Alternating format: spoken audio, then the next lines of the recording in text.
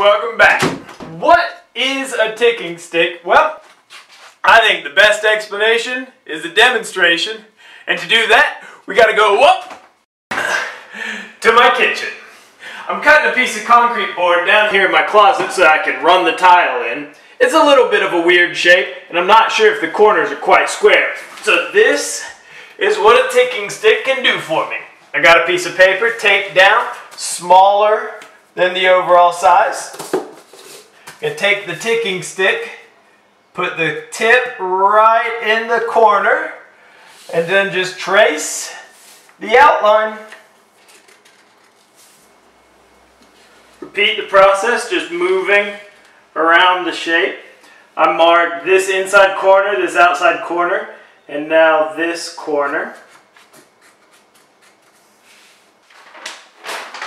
And now I'm ready to go back down to the shop to mark this out on the concrete board.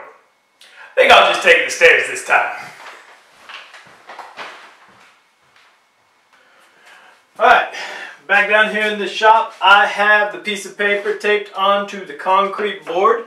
I lined up one corner, and now I just need to put the ticking stick in its outline and then mark a dot at the tip of the stick. Repeating this process for each of the outlines.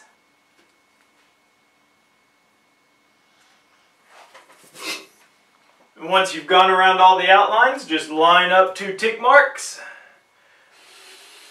and connect the dots. This is a pretty basic use of the ticking stick. You can do shapes that are a lot more intricate and a lot more complicated. I just felt like doing this instead of taking measurements on the tape.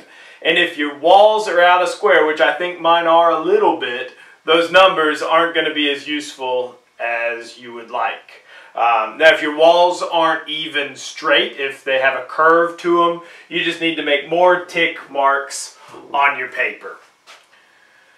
Well, that's a ticking stick. If you enjoyed this video, don't forget to like, comment, share, and subscribe. And if you want to watch me cut out this shape, come back next week. Have a great week, and as always, get out there and make some sawdust.